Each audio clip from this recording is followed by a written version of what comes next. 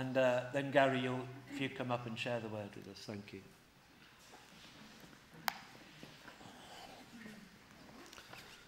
Thanks for sharing that with us, Simon.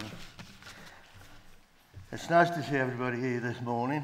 Our reading is taken from Lamentations chapter 3. I am the man who has seen affliction by the rod of the Lord's wrath. He has driven me away and made me walk in darkness rather than light. Indeed, he has turned his hand against me again and again all day long. He has made my skin and my flesh grow old, and he has broken my bones. He has besieged me and surrounded me with bitterness and hardship. He has made me dwell in darkness like those long dead. He has walled me in so I cannot escape. He has weighed me down with chains. Even when I call out or cry for help, he shuts out my prayer. He has barred my way with blocks of stone. He has made my paths crooked. Like a bear lying in wait, like a lion in hiding. He dragged me from the path and mangled me and left me without help. He drew his bow and made me the target for his arrows. He pierced my heart with arrows from his quiver. I became the laughingstock of all my people. They mocked me in song all day long. He has filled me with bitter herbs and given me gall to drink. He has broken my teeth with gravel. He has trampled me in the dust. I have been deprived of peace. I have forgotten what prosperity is. So I say, my splendor is gone, and all that I had hoped from the Lord. I remember my affliction and my wandering, the bitterness and the gall. I will remember them, and my soul is downcast within me. Yet this I call to mind, and therefore I have hope. Because of the Lord's great love, we are not consumed, for his compassions never fail. They are new every morning. Great is your faithfulness. I say to myself, the Lord is my portion, therefore I will wait for him. The Lord is good to whose hope is in him, to the one who seeks him. It is good to wait quietly for the salvation of the Lord. Amen.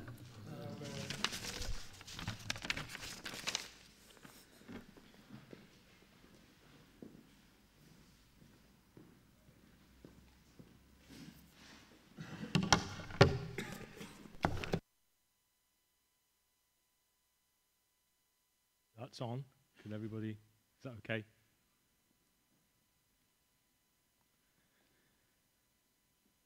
Well, it's nice to see you again. It's a while since my last visit, but it's good to be called off the substitute bench. And it's always good to be with you. There's a scene at the end of one of my favourite movies, the movie Castaway, where the main character is Chuck Noland, played by Tom Hanks, very fine actor. And the end scene is he's sitting in front of a coal fire with a glass of whiskey and ice, and he's talking to a friend, and he was rescued, he escaped the island, and he was there for 4 years. And he's talking about his life on the island, how it was times of darkness with no hope. And he said that even the thing that he thought he could have done, he failed at that. He tried to kill himself, and even that he had no control over. And he's sitting at the end of the final scene with his glass of whiskey and the coal fire. And he talks about coming to the place where on the island there was no hope, there was no chance of rescue. And he said that all I could do was breathe. Every attempt to escape failed. And he said, looking back, I've got to keep breathing. Got to keep breathing. Because tomorrow the sun will rise, and who knows what the tide will bring. And it did actually bring his rescue. But you know, we all go through dark times. And, you know, some of us, I never realized what a panic attack was until I had one.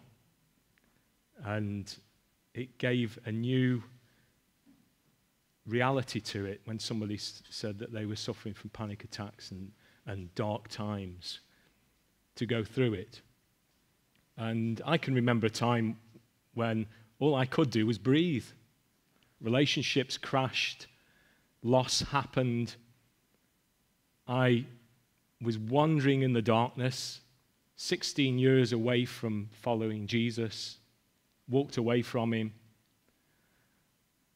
chased after shiny things,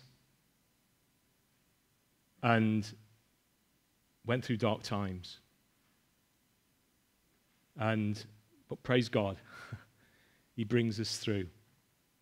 And the scripture that we read this morning is quite a dark scripture. It's from the book of Lamentations, which means crying. And when Jeremiah was moved by God to write Lamentations, this was a very, very dark time. These were hopeless days. Due to their sin and their constant rebellion, God brought judgment on the children of Israel. The land of Judah went into captivity and was invaded by the Babylonians. In 586, people were dragged away into exile, away from their land. And Jeremiah was left. He didn't go into exile. He sat with the people that were left. The temple was destroyed. All worship of God all means of worship was taken away. And he sat there. And God moved him to write Lamentations. And it was all based on what was going on around him, what he was suffering himself, what he saw. There was wholesale devastation, there was slaughter.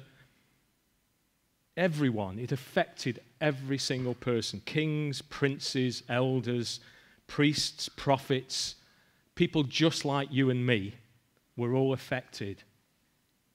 Starving mothers were reduced to cannibalism.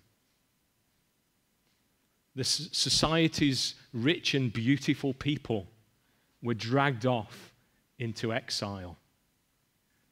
The temple was destroyed. They knew loss. You see, under King David and Solomon, there was a golden age. That was all gone. And they were left in ruins. So he remained in the land, and he was moved by the Holy Spirit to write the book of Lamentations. Now, the Lord didn't inspire him to write a list of told you so's. That would have been really helpful, wouldn't it?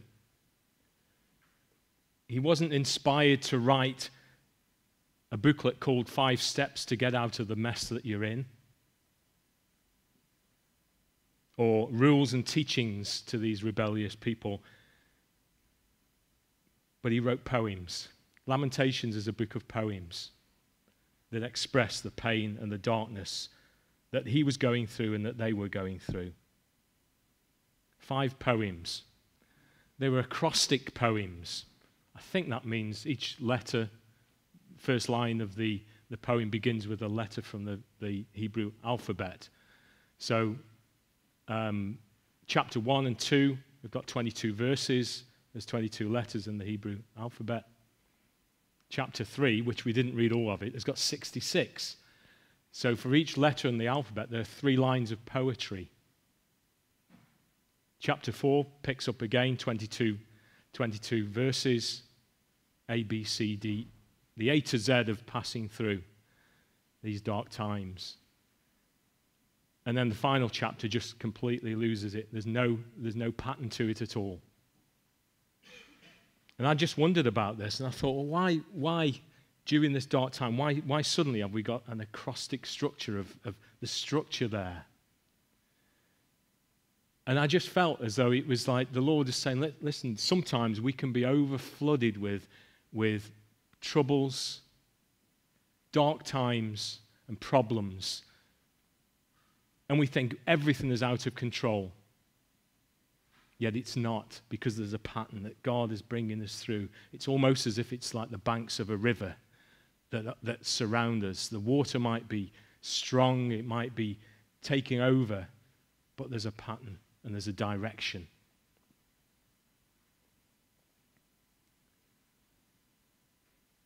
The reality is that despite what some TV evangelists might tell you, as God's people, we're not immune to going through dark times.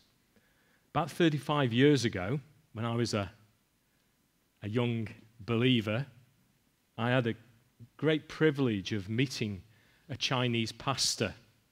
His name was Pastor Zhang.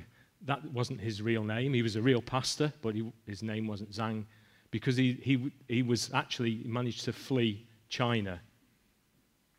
And he was imprisoned. He was a pastor of a house church, an illegal church, and he was imprisoned for many years by the authorities. And whilst in prison, he was kept under constant surveillance. Every single moment he was monitored. And he was put through physical torture, emotional torture. He went through the re-education that the communists do. And humanly speaking, all hope was gone. All hope was gone. It was lost. He was stuck in this prison. So for the people of Judah and the prophet Jeremiah, in the same way, as I've said, all hope seems to have gone. Now, I just want to pick a few verses out just to paint this picture of darkness. Verse 4 says, "He has made my skin and my flesh grow old, and he's broken my bones." Now, in the Bible, broken bones is symbolic of a loss of hope. And Jeremiah was expressing this lost hope. He's besieged me and he's surrounded me with bitterness and hardship. Verse 7, he's walled me in so that I cannot escape, and he's weighed me down with chains. Even when I call out or cry for help, he shuts out my prayer. And I'm sure all of us have experienced times when we've prayed and we feel as though God is he's just nowhere to be heard. And Jeremiah says in verse 10, "Like a bear lying in wait, like a lion hiding, he dragged me from the path and mangled me and left me without help. He drew his bow and made me the target for his arrows. He pierced my heart with arrows from his quiver." These were dark, painful times. His pain was so great, the NRSV version expresses the Hebrew like this: "He has made my teeth grind on gravel. He has made me cower in ashes. My soul is bereft of peace. I have forgotten what happiness is." The NIV says prosperity. It's another word. I've forgotten what happiness is. And I just wonder whether this morning there's somebody here, you're going through a dark time to the point where happiness is a distant memory. You've forgotten what happiness is. Verse 18, "So I say, my splendor is gone, and all that I had hoped from the Lord. I remember my affliction and my wandering, the bitterness and the gall. I well remember them, and my soul is downcast within me." My splendor is gone, and all that I had hoped from the Lord. I know what that feels like. I can remember as a young believer thinking that I was God's man of faith and power, and I realized I was God's man of paste and flour. Completely useless. I thought I was a complete package, that God was so lucky to have me, and I looked down on those who weren't as zealous as I was, those that wandered away. I looked down on them. Guess what happened? 16 years of wandering away, realizing that I'm nothing without him. Psalm 103 says, "For he knows how we are formed. He remembers that we are dust."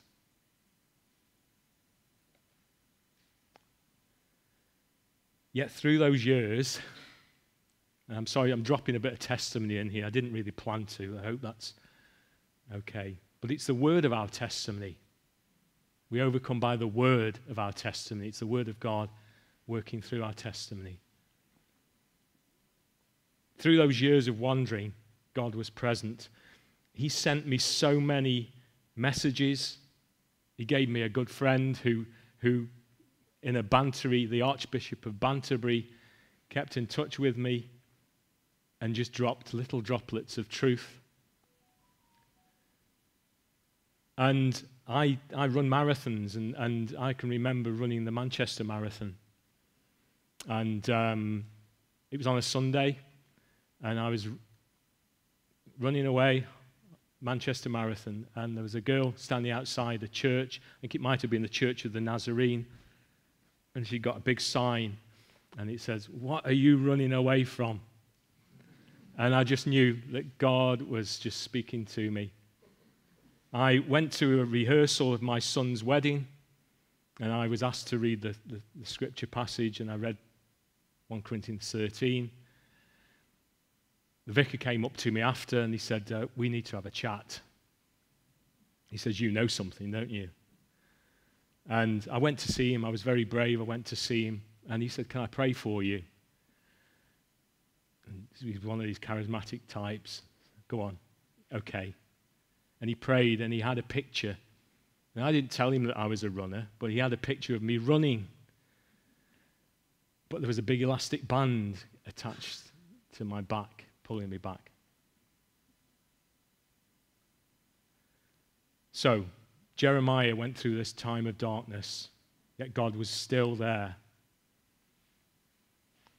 What about you this morning? Are you feeling that all happiness has gone? What you hoped for from the Lord hasn't happened? But the reality is, hope. We're in Hope Church, and there is hope. In the midst of all the darkness, verse 21, Jeremiah, by the Holy Spirit, was enabled to cry out. Yet, in the midst of all this dark times, in the midst of all this forgotten happiness, in the midst of my teeth grinding on gravel, I call to mind, and therefore I have hope. Because of the Lord's great love, we are not consumed, for his compassions never fail. They are new every morning. Great is your faithfulness. You, this morning, whether you realize it or not, you are being pursued by the compassions of God. The loving kindness, the loving mercies of God. And that's why you're not consumed. He's after you. He's coming after you today. The steadfast love of the Lord never ceases. It's an unceasing love. It's steadfast. Everybody, we want a foundation. His love is steadfast, and it's unceasing, and it's coming after you. But I'm sitting in darkness. I don't know the Lord's presence. His steadfast love is coming after you.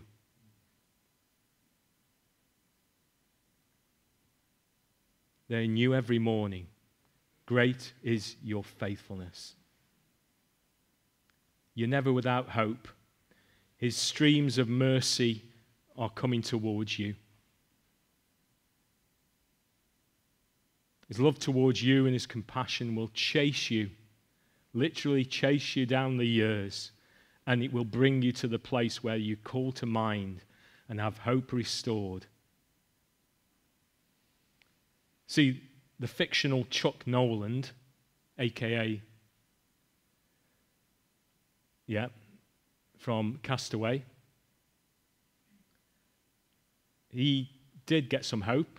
He was rescued from this fictional island. But what about Pastor Zhang? What happened in his darkness, the constant intrusion?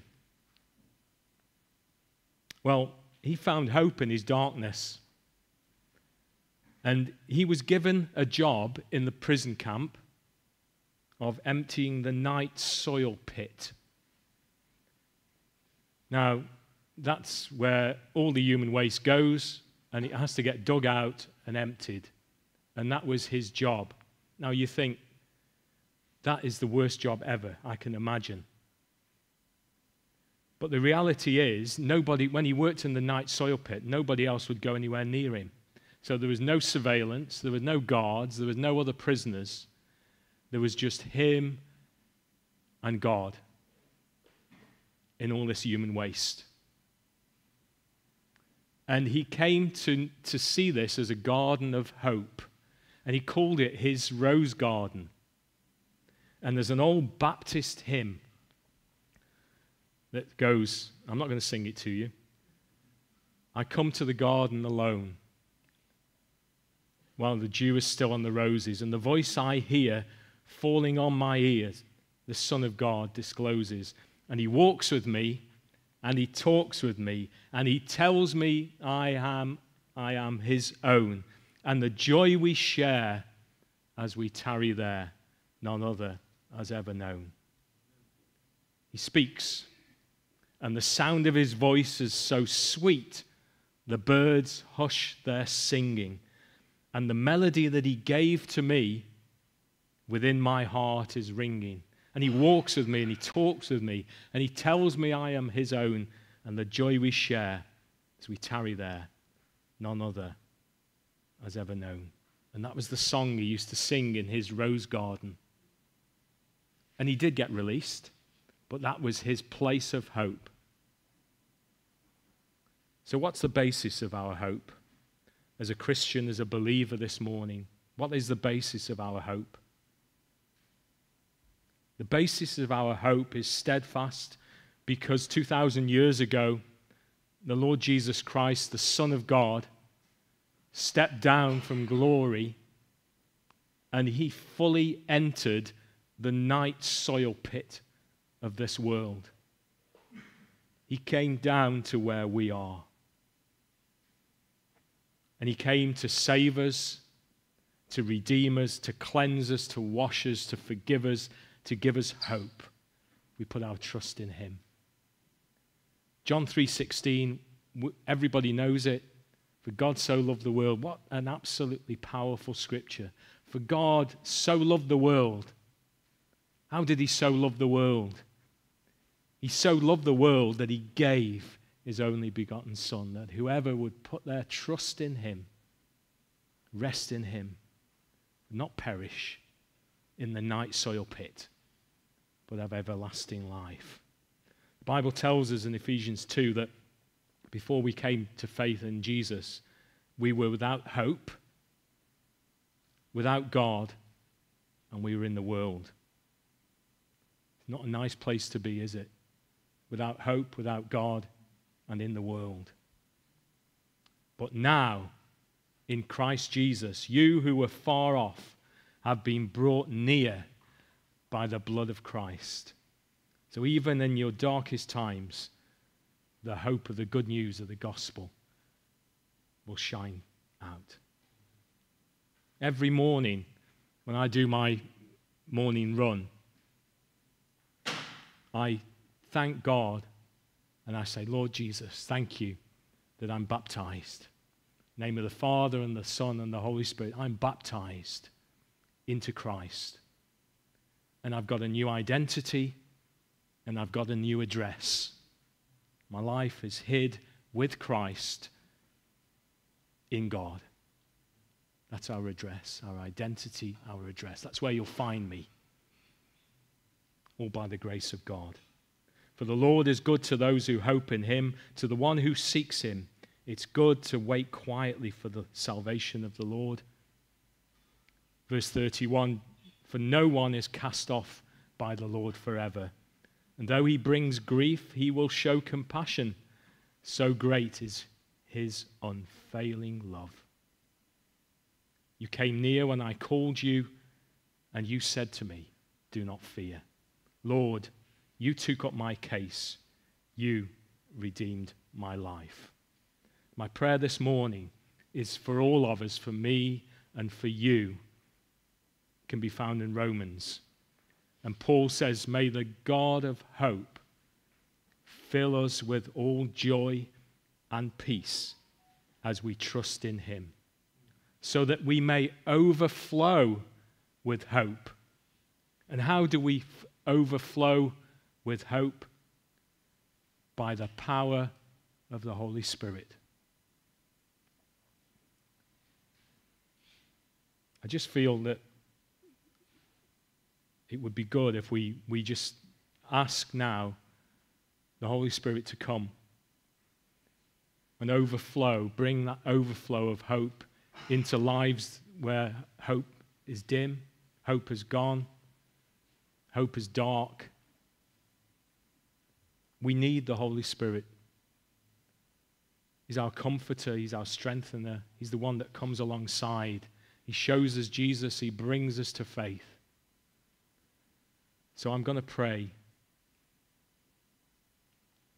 that we would overflow with hope by the power of the Holy Spirit. We're just going to ask the Holy Spirit to come into our midst and glorify the Lord Jesus.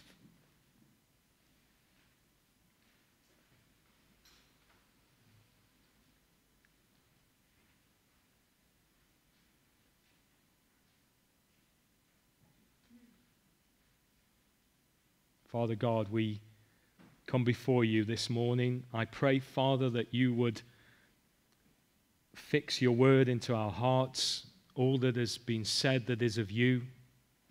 Father, may it be a nail in a sure place. May it convict and set us free, bring us hope and help. All that's not been of you, Lord, that's said, that's just human invention, I pray that that will be wiped away. Father, we come to you. We thank you that your throne is the throne of grace and that we can have confidence. And when we come with confidence to your throne of grace, your word says that we receive mercy and we find grace to help in time of need. So your promises to us are great, Lord, and we now ask, Father, that you'd send your Holy Spirit into our midst to minister deep into our hearts. Precious Holy Spirit, we welcome you this morning. Holy Spirit, we pray that you would glorify the Lord Jesus Christ, that you would overflow into our lives, that you'd fill us afresh, that you would bring people to faith, that you'd bring hope where there's darkness. Pray, Father, for that one that has been suffering from panic attacks. Father, we ask that in the name of the Lord Jesus Christ that you would bring an end to that. Lord, would you touch that person this morning? That their breathing and their whole being would be filled with your peace.